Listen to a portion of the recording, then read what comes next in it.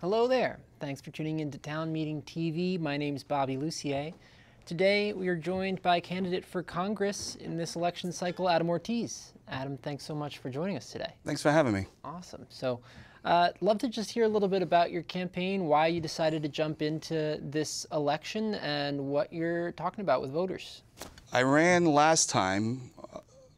In my defense, I was in a coma. It sounds made up, but it really did happen. So I didn't really campaign as much, being that I was unconscious for 3 months. You don't believe me? Go to the VA in White River Junction. And as soon as I woke up, as soon as I was able to talk again and got the trach out of my throat, I said, we got to finish the signatures. So I finished what I started. That's what really happened. People thought it was made up. I'm in a wheelchair. I'm on oxygen. And I'm telling the nurses that I'm going to run for Congress, and they thought it was all the drugs. So I try to explain to them, I need a job that's going to pay me whether I'm good at it or not. And so I thought, politics, Congress. I will be as honest as you expect a politician to be. And kids, don't listen to your mother. I'm not your father. So wait, go back a little bit. So 2022. 2022, I started getting the signatures. I got COVID. Okay. Wash your hands. Get the vaccine. There's nothing in the world that somebody's not allergic to. So I understand everybody is not the exact same person. Health is wealth. Wash your hands. Hygiene. I got COVID. I was in a coma. I didn't finish getting the signatures. Then when I woke up, I had a trach. I was breathing, eating. Going That was from COVID? From COVID. The last thing I remember, there was a big door that said, abandon all hope, all ye who enter. Then some guy threw me out and said, no, no, no, it's bad enough here without you. We'll wait. And I woke up, I was in the hospital. That didn't happen for real. So he was going to call an exorcist on me. So then I finished getting the signatures, and I put my cards on the table, and a lot of the stuff that I was saying became other people's policy, which is fine with me. Just get it done. Vermont needs infrastructure stuff related to engineering and construction, and you're going to deal with people that are not PG rated. Here I am. I got this covered. So Adam, did you work in construction? Or yes, I'm a construction guy. Okay, all right. Prior service, U.S. Army. I worked as a prison guard in Iraq, then an MP in Afghanistan. So I understand. MP? A military policeman. Okay. I don't know why the Army thought it was a great idea to make a guy like me a cop. But it turns out I knew what the criminals were thinking. I wonder. So as far as the National Guard in Vermont, everybody's getting a PT test, and if you qualify for school, you're getting voluntold to go to school. Oh, doing what you feel like is what the Army's all about? No, no, no, no, no, no. This is not Private Benjamin. So everybody that qualifies for whatever school, you're going to that school when it comes to the National Guard. I'm a congressman. I rank a 4-star general. It's great. Okay, so let's go back to your experience in construction, and you're talking about infrastructure. You mentioned some experience in the military, but when did you switch over to construction? I was in construction first, then 9/11 happened. Then I was a big guy. I went to San Francisco to starve myself to get small enough for the Army. Then I went to the Army.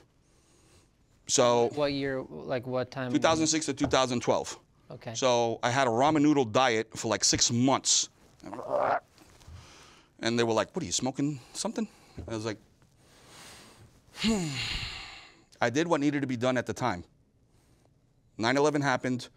I live in New York City. My nephews and my cousin was supposed to do a trip to the Statue of Liberty later on that week. So the possibility of my family being affected directly did happen. I live in New York City when that happened. I saw it happen. So. You were in New York for 9/11? Yes, I was. I was in New Jersey. I was right so across it, yeah. It's a different. This is the first 9/11 I didn't break down crying. It sucked. So yeah, the helplessness you felt. Military service is not for everybody. If you want to join the military, make sure you want to join it for yourself, for your reasons. Public service, we'll find something for you to do. Back to the housing stuff, we have structures already here that just need to be repurposed and upgraded. I deal with people all the time. I go to everybody's meetings, and they're always talking about a surplus, and then their budget got cut next year because they didn't spend the money. Winterize it. You live in Vermont. It's cold. Change the pipes. Change the wires. Find something to do. Or find somebody to find something to do. And that's me, the necessary rude guy. Look at how many people are so polite to people. Déjalo, está llorando. No. Stop that. Get to work.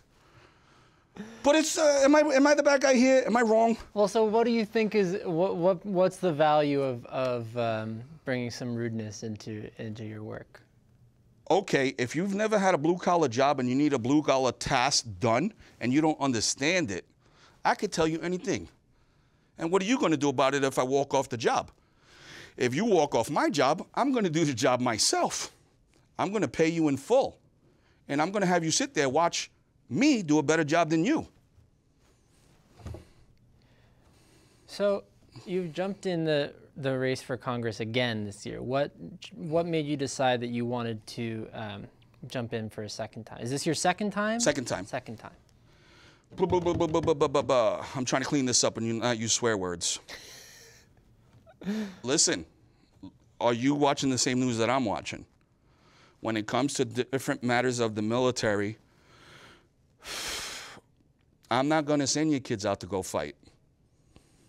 But if they do, I'm going to make sure your kids have the training, the tools, equipment, not only when they go out, but when they come home.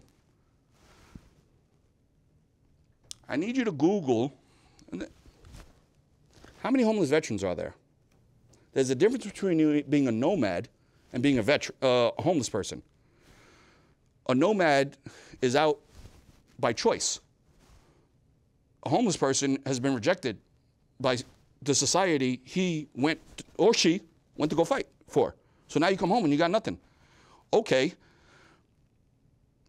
you got to readjust into this society. And I'm broken in the head when it came home, and Vermont helped fix me. So I owe you guys. Then when I got sick, you fixed me again. So again, I owe you guys. You got no idea how good you have it that I'm here. You're welcome. So can you tell me a little bit more about your experience in the Army? What was that service like, and what did you take away from that experience? When I got into the Army, I was surrounded by people that were angry and wanted paybacks. Then when I got to Iraq, you snap out of it. No, no, no, no, no. Those people did this. Not all of these people. This individual, not, if I never met you, how many biological relatives can't behave themselves? I've never met them. How many people in your circle do you always got to dig out of trouble? That is true all over the world, in every part of the world, in every economic, social, religion. Those people, that side of the family. So, I served with Iraqi army, I served with Iraqi police, I served with Afghani army and Afghan police. It's not those people. It's those people that did it, not the entire Afghan people. So yeah, you go in angry at everybody. You just, and then you snap out of it, because in the real world, no, no, no, no, no, no, no. This guy caused the problem for the rest of people that have nothing to do with it. Same is happening right now. Anywhere in the world, a small group of people made this much problems for that many people. Yeah. On a lighter note, I want to make the rest stops make bathrooms with mobility, scooter accessibility, and mini museums. And I want to put Border Patrol, state troopers, and an ambulance in each rest stop. So the local ambulance corps, you move into the highway, and we'll set it up, make it look nice. And this will only benefit people that need to go to the bathroom. If you got to use the potty while you're on the road, I got you covered. But why put the Border Patrol? Human trafficking. I live in Newport, and I see things that we don't say out loud because it'll mess up tourism. So saying things out loud isn't economically in the best interest of all of Vermont. I live in Vermont. I live in Newport. We see things. We hear things. Things happen. that you don't say on TV. We want the tourism money coming in, you be quiet. We'll take care of it. We're going to need to set up a processing place so that the detainees don't get dropped off at the gas station. We're going to need to set up a processing place that undocumented illegal aliens don't get dropped off at Walmart parking lot. Here, bring them here. We will bring them here. Don't drop them off at Walmart. Stop that. Stop dropping people off at freaking mobile gas station. I'm not saying who's doing it, you guys, but stop. So you're running for Congress. How do you feel that Congress is serving you currently, and what do you think that Congress should be more focused on? No.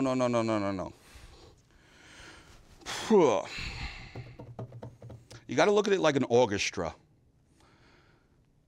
If everybody's playing the exact same instrument at the exact same level, it's not an orchestra. What I bring to the table is the necessary evil, necessary rudeness, construction experience. This is yes, this is no, this is up, this is down. We're not doing that.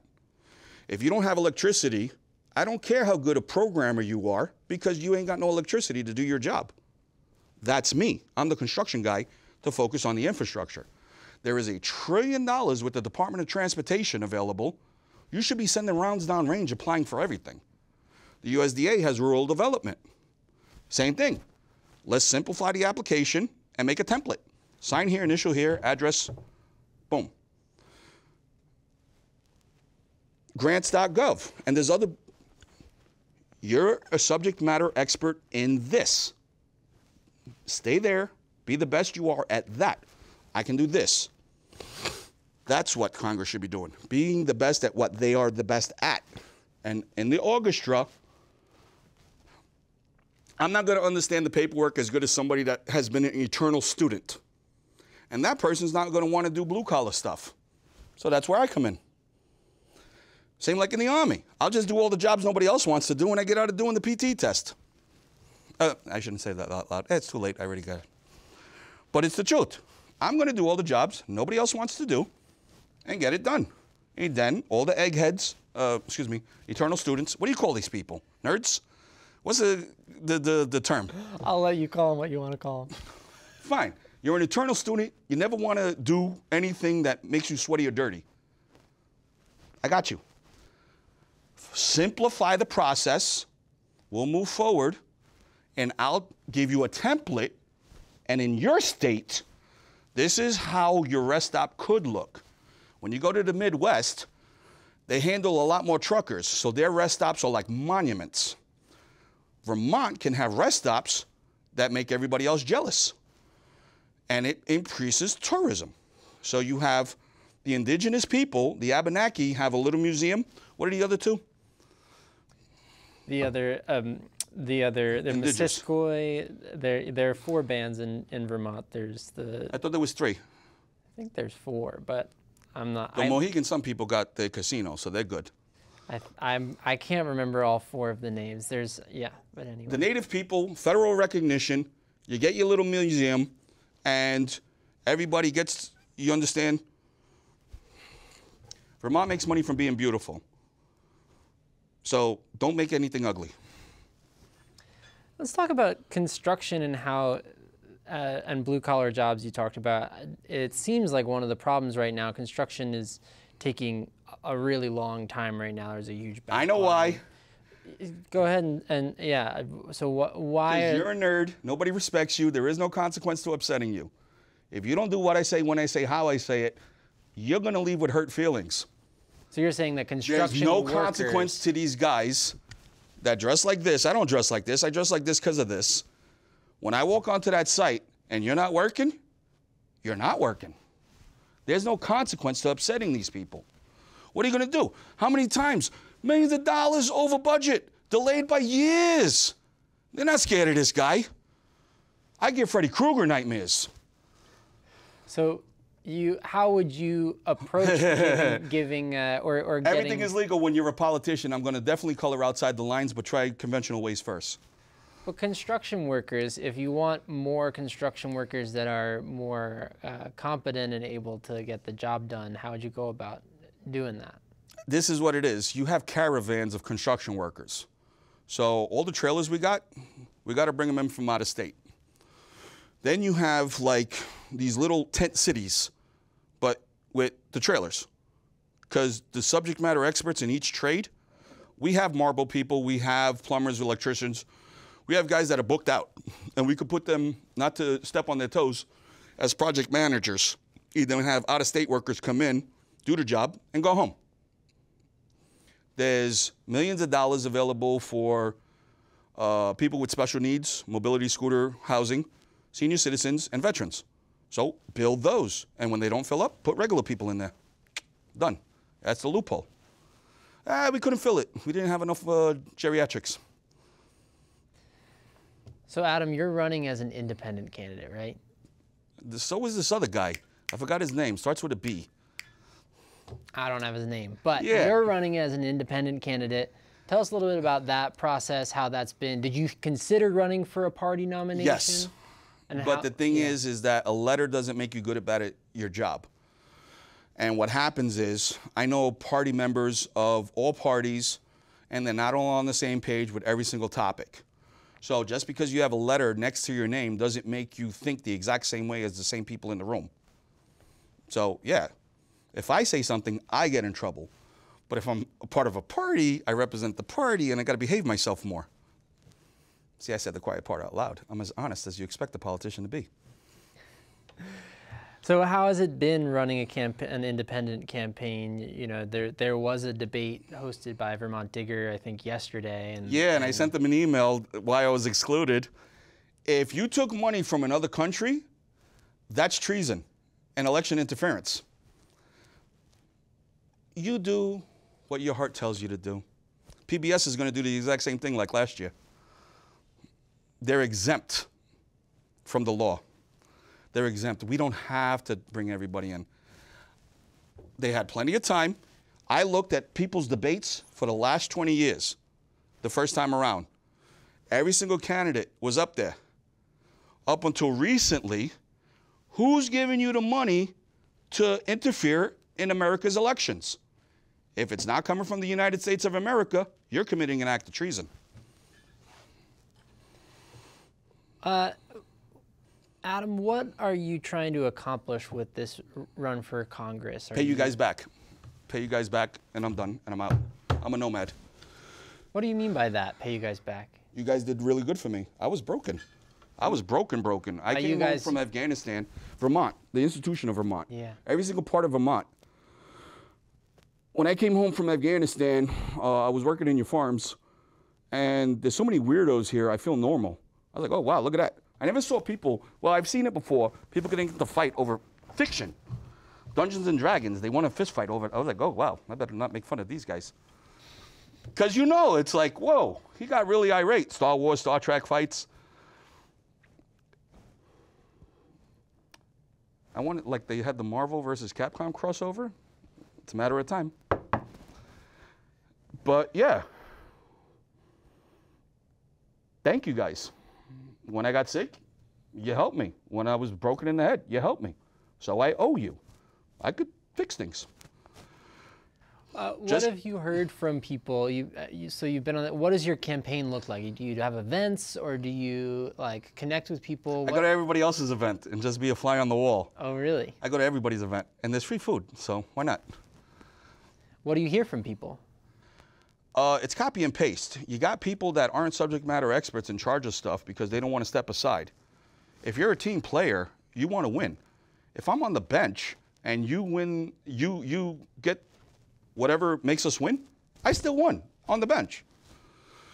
So, like what you were saying about the construction projects taking too long, can you get out of the way and bring in that friend, because everybody's got that friend that you don't bring around the rest of your friends.